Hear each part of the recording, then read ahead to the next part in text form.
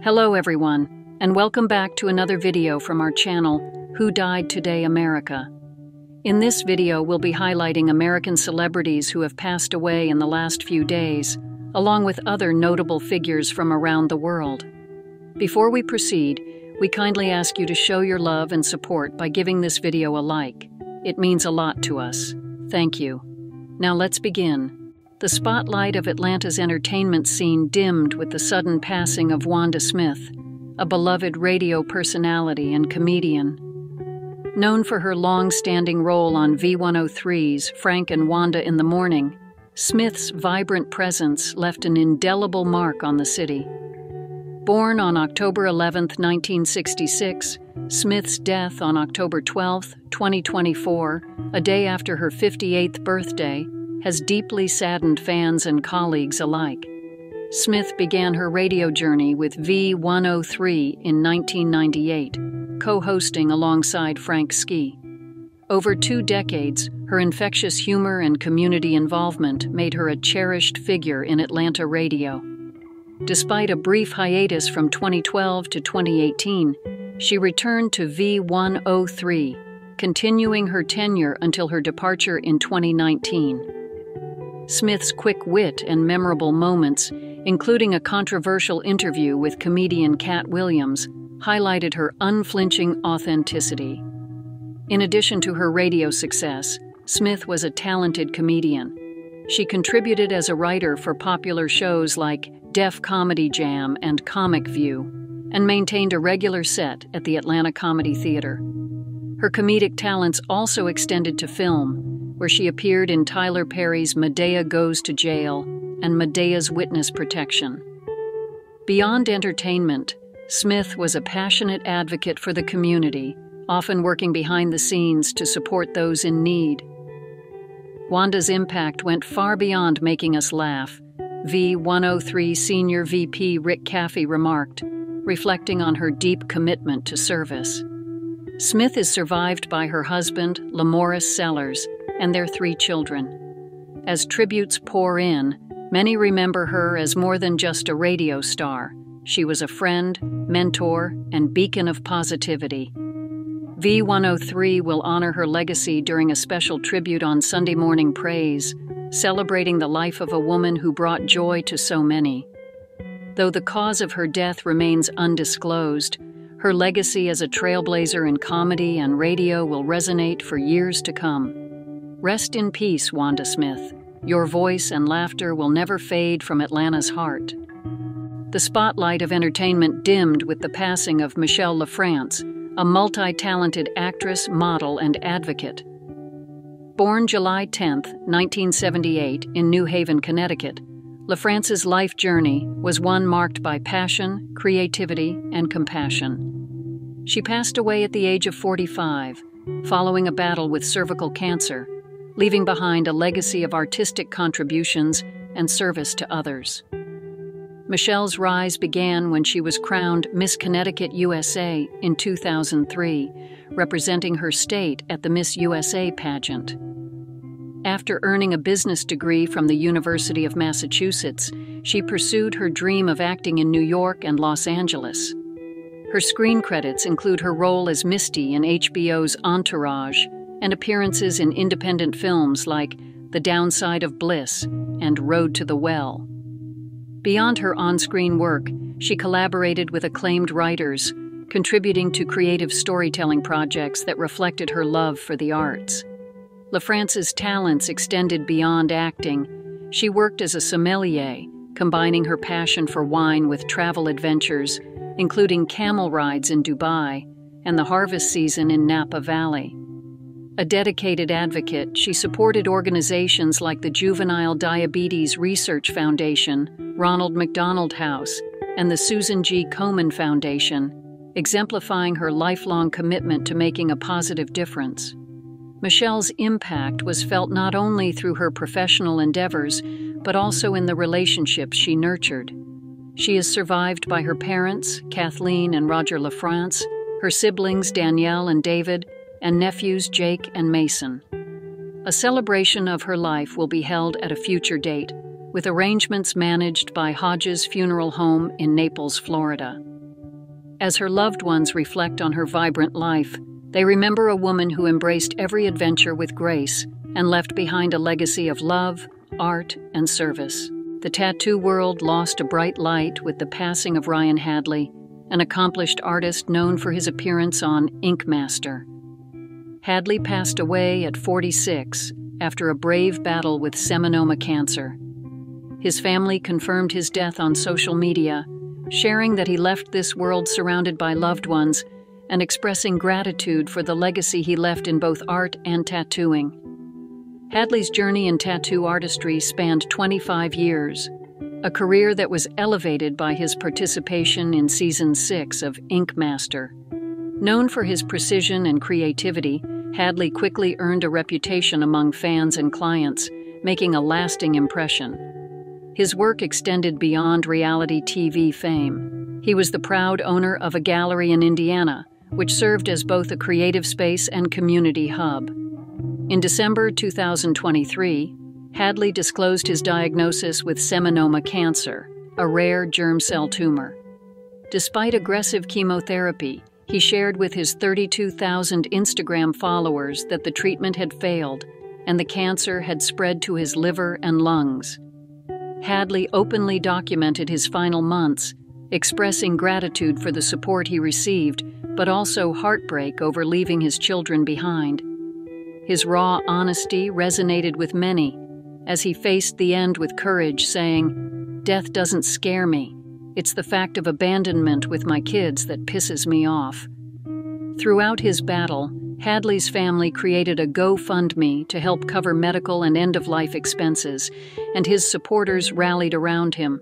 His last months were marked by reflection and connection, ensuring his legacy would continue through his art, fans, and loved ones. Ryan Hadley's untimely passing leaves a void in the tattoo community, where his artistry and passion will be remembered as legendary. As his family wrote, while his life was cut short, the legacy he left behind in the art and tattoo world is immeasurable. Hadley's children, friends, and fans will carry forward his spirit, ensuring his influence and memory endure for years to come. The spotlight of entertainment dimmed with the passing of Chad McQueen, an actor, racing enthusiast, and the son of film legend Steve McQueen. Known for portraying the tough and rebellious Dutch in the Karate Kid films, McQueen passed away at 63 at his Palm Desert ranch. His death was attributed to organ failure, a result of complications from injuries he sustained in a 2020 fall. Born on December 28, 1960 in Los Angeles, Chadwick Stephen McQueen grew up in Malibu, surrounded by Hollywood and the fast-paced world of motorsports. He was the son of Filipino-born actress Neely Adams and Steve McQueen, whose cinematic legacy shaped Chad's own journey in film and racing. Although he followed his father's footsteps into acting, Chad's true passion lay on the racetrack. McQueen made his mark on screen as Dutch, a mischievous Cobra Kai student in The Karate Kid and its sequel. While his character became iconic within the franchise's universe, McQueen did not return for The Karate Kid Part 3 or the Netflix series Cobra Kai. His performance as Dutch, however, remains etched in fans' memories, cementing his place in pop culture history. Beyond acting, McQueen's love for auto racing was a lifelong pursuit.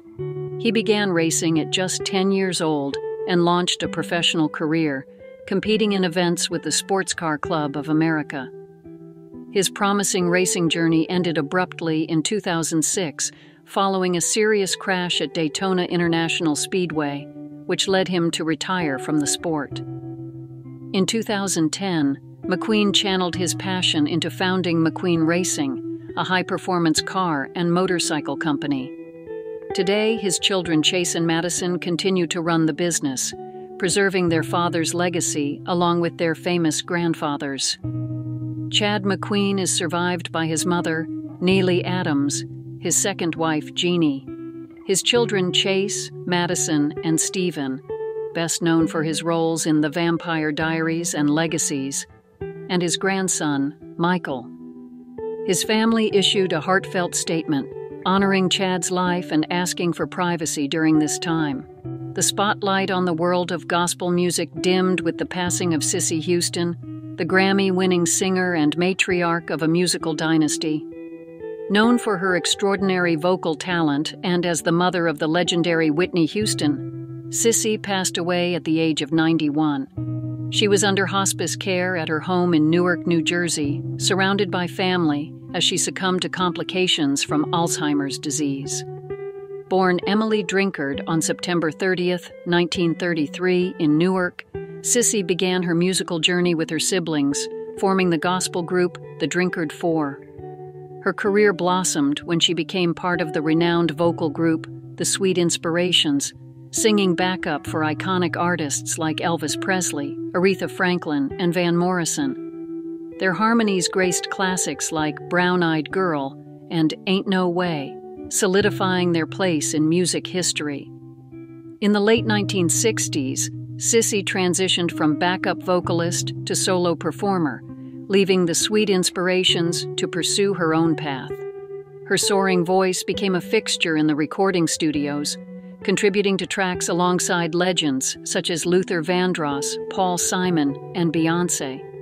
Her work as a session singer resulted in over 600 recorded songs across multiple genres, and her distinctive sound accompanied her daughter Whitney throughout her career.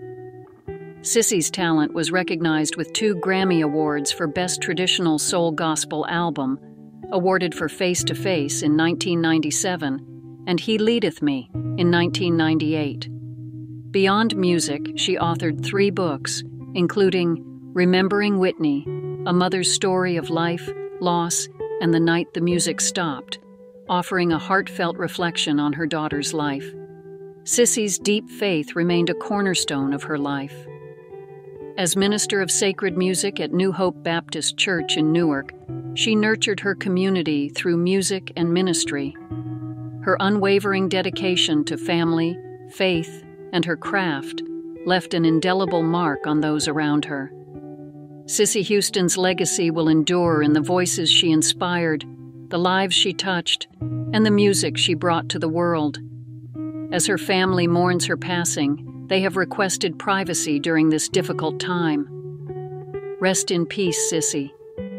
Your voice will forever echo in the hearts of those who loved you.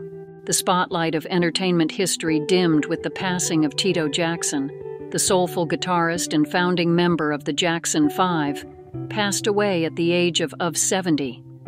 Tito, whose smooth performances helped shape the group's rise to global superstardom, died from a heart attack while traveling between New Mexico and Oklahoma.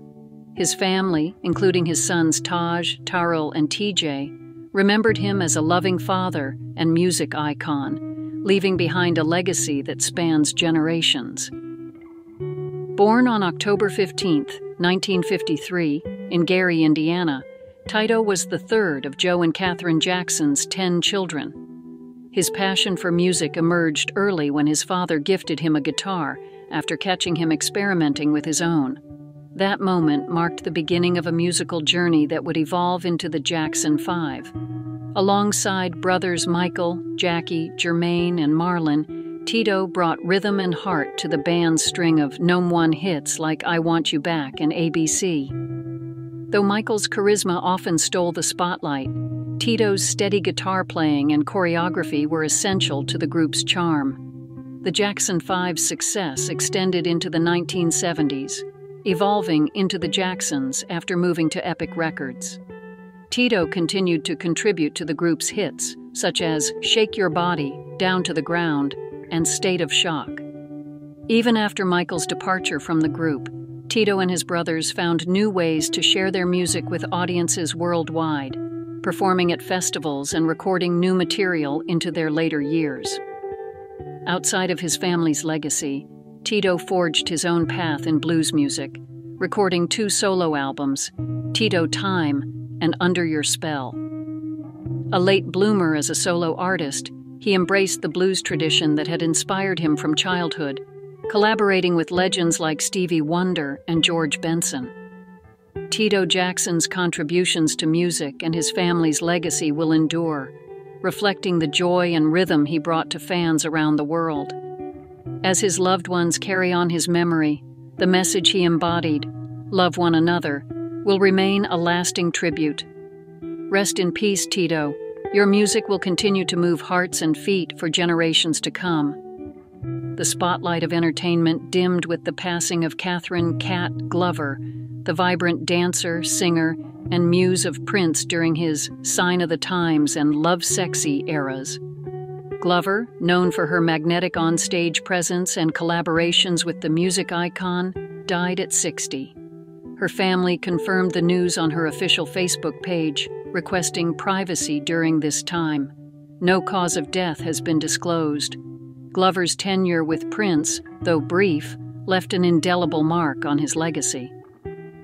Joining his band in 1986, she became an energetic fixture of his electrifying performances. She danced, sang, and even rapped on stage, most notably delivering the rap in Prince's 1988 hit, Alphabet Street. Glover's dynamic chemistry with Prince is immortalized in his Sign of the Times concert film, where her performance embodied the playful yet bold spirit of that era. Her presence extended to several iconic Prince music videos, including You Got the Look and I Could Never Take the Place of Your Man. In these moments, Glover's charisma and fiery demeanor matched Prince's creative genius, making her a memorable part of his visual storytelling. Born in Chicago in 1964, Glover began dancing at the age of 5. Before her collaboration with Prince, she gained national recognition on Star Search, where she and her dance partner Patrick Allen, performing as Pat and Cat, dominated the competition. Though they didn't win the final round, her performance caught the attention of industry legends. David Bowie invited her to join his Glass Spider tour, but she chose to work with Prince, cementing her place in pop history.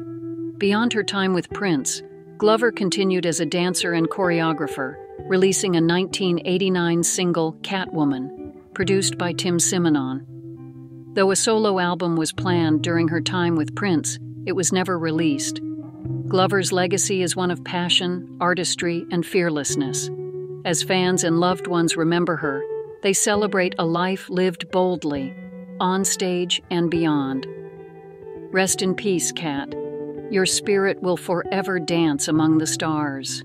The spotlight of entertainment news dimmed with the passing of Dame Maggie Smith, an actress whose talent graced both stage and screen for over 7 decades.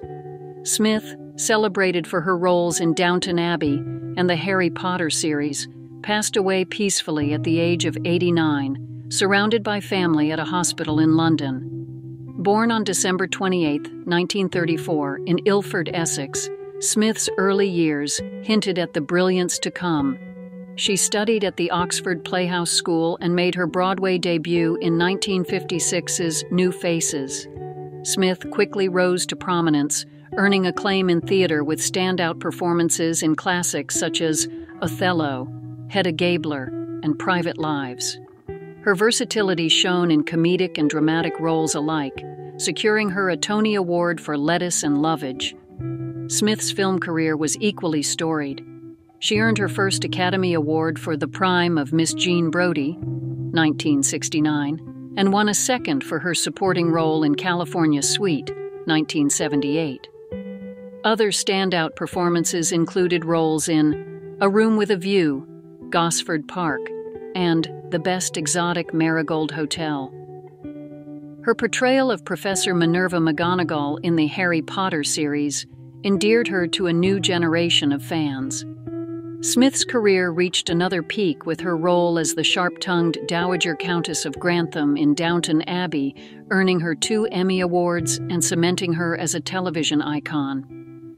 Despite a diagnosis of breast cancer during the production of Harry Potter, Smith made a full recovery, continuing to act well into her later years. A Dame Commander of the British Empire, Smith's work transcended genres and generations. Known for her wit and charm, both on-screen and off, she was admired not only for her craft, but also for her grace in navigating the demands of fame. Smith is survived by her 2 sons, actors Toby Stephens and Chris Larkin, and 5 grandchildren. Her legacy lives on in the many unforgettable characters she brought to life and the indelible mark she left on the arts. Rest in peace, Dame Maggie Smith. Your brilliance will shine forever. The spotlight of country music dimmed with the passing of Kris Kristofferson, a legend whose songs and on-screen charm defined an era. Kristofferson, 88, passed away at his home in Maui, Hawaii, surrounded by family. His family described his final moments as peaceful and filled with love. Kristofferson's legacy is cemented not only in music, but also in film. He rose to fame with hits like Me and Bobby McGee, Sunday Morning Coming Down, and Help Me Make It Through the Night, each song redefining country music's emotional depth. His collaborations with Janis Joplin, Johnny Cash, and Willie Nelson solidified his place among the greats. As a member of the Highwaymen, Kristofferson, alongside Cash, Nelson, and Waylon Jennings, became a cornerstone of the outlaw country movement. In Hollywood, Kristofferson's rugged charisma found a home. His portrayal of a washed-up musician in A Star is Born, 1976, earned him a Golden Globe, and roles in Alice Doesn't Live Here Anymore and Pat Garrett and Billy the Kid showcased his depth. He later brought his gravitas to the Blade series, introducing himself to a new generation of fans. Born on June 22, 1936 in Brownsville, Texas, Kristofferson was a Rhodes Scholar and military officer before giving it all up to pursue music in Nashville. The story of him landing a helicopter in Johnny Cash's yard with demo tapes is now part of country music folklore, symbolizing his audacious spirit. Despite battles with addiction and health challenges, including Lyme disease, Kristofferson continued to perform, with his music evolving over decades. He was inducted into the Country Music Hall of Fame in 2004 and honored with a Grammy Lifetime Achievement Award in 2015. Kristofferson is survived by his wife, Lisa, and 8 children. His family encouraged fans to look for a rainbow and remember the joy he brought into the world. As his songs continue to resonate, Kristofferson's voice will echo for generations, a testament to a life lived fearlessly. The world of film and television has lost a beloved presence with the passing of Bill Cobbs. Known for his commanding roles across genres, Cobbs passed away at his home in Riverside, California, from natural causes. He was 90 years old. Cobbs's career, spanning more than 5 decades, was filled with memorable performances. A master of both comedy and drama, he became known for his role as the wise security guard Reginald in Night at the Museum, and as Moses, the mystical clock keeper, in the Coen Brothers, The Hudsucker Proxy. Audiences also embraced him as the compassionate coach in Air Bud and Whitney Houston's manager in The Bodyguard. His diverse credits showcased his range, from jazz pianist roles in That Thing You Do to appearances in Oz the Great and Powerful. Born Wilbert Francisco Cobbs on June 16, 1934 in Cleveland, Ohio, Cobbs explored multiple careers before finding his passion for acting. After serving in the U.S. Air Force for 8 years and working for IBM, he discovered theater at Cleveland's Karamu House. His move to New York led him to join the Negro Ensemble Company, performing alongside legends like Ossie Davis and Ruby Dee. Cobbs's film debut came in 1974 with a small role in The Taking of Pelham 123. This marked the beginning of a prolific career in both film and television, including standout performances in The Cotton Club, Trading Places, and Ghosts of Mississippi. On television, he became a familiar face, appearing in The Drew Carey Show, Star Trek Enterprise, and The Sopranos, among others. Throughout his career, Cobbs brought grace and depth to every role, capturing the hearts of audiences with his wisdom and warmth. He is survived by his wife, children, and grandchildren, leaving behind a legacy of diverse, heartfelt performances. Bill Cobbs's impact will endure, as his roles continue to inspire and entertain. As the curtain closes on his extraordinary life, the joy and talent he shared with the world will remain timeless. Rest in peace, Bill. Your light will continue to shine on screen for generations to come. The spotlight of entertainment news dimmed a little brighter with the passing of a seasoned character actor. Nicholas Pryor, known for his roles in Risky Business and Beverly Hills 90210, passed away at the age of 89 after a battle with cancer. A familiar face on stage, film, and television, Pryor's career spanned nearly 7 decades, leaving an indelible mark on Hollywood. Born Nicholas David Probst on January 28, 1935, in Baltimore, Maryland, Pryor pursued acting from a young age. He honed his craft at Yale University and the Oregon Shakespeare Festival, appearing in numerous theater productions before moving to Broadway in the 1950s. Though his early-stage performances were short-lived, Pryor's persistence led to a prolific career in television and film. Pryor's breakout film role came in the 1983 classic Risky Business, where he portrayed Tom Cruise's overbearing father, a character that became a cultural touchstone for the pressures of suburban family life. He continued to charm audiences as Chancellor Milton Arnold, the father of Claire Arnold, on Beverly Hills 90210 from 1994 to 1997. His versatility shone in dramatic films like Less Than Zero, 1987, and Damien, Omen 2, 1978, as well as comedies such as Airplane, 1980. Television was another cornerstone of Pryor's career, where he appeared in numerous soap operas, including Another World and Port Charles. His more than 170 acting credits also featured guest spots on iconic series such as MASH, The West Wing, and Saint Elsewhere, as well as recent appearances in Dr. Sleep, 2019, and Halloween Kills, 2021. Despite his extensive career, Pryor remained humble. In a note prepared for after his passing, he expressed gratitude for a lifetime spent doing what he loved. Pryor is survived by his wife, actress Christine Belford, his daughter Stacy, and grandchildren Auguste and Avril. As Hollywood bids farewell to this stalwart performer, Nicholas Pryor leaves behind a legacy of dedication, talent, and unforgettable performances that will continue to captivate audiences for years to come. Rest in peace, Nicholas. Your work lives on. The spotlight of Hollywood nostalgia has dimmed with the passing of John Ashton, a beloved character actor best known for his role as Sergeant John Taggart in the Beverly Hills Cop franchise.